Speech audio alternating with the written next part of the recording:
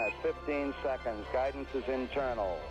12, 11, 10, 9. Ignition sequence start. 6, 5, 4, 3, 2, 1, 0. All engine running. We have a liftoff. Liftoff on Apollo 11. The surface appears to be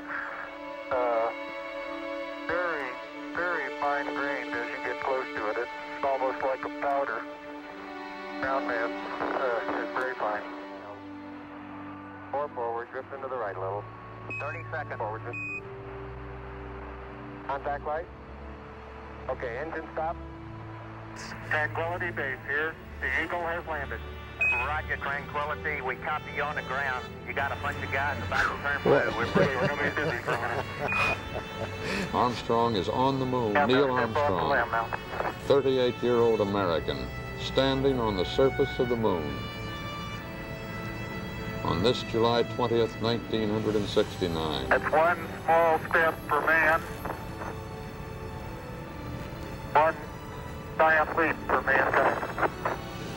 Oh, that looks beautiful, Neil. It has a stark beauty all its own. It's like much of the high desert of the United States. It's different, but it's very pretty out here. Beautiful view. Isn't that something?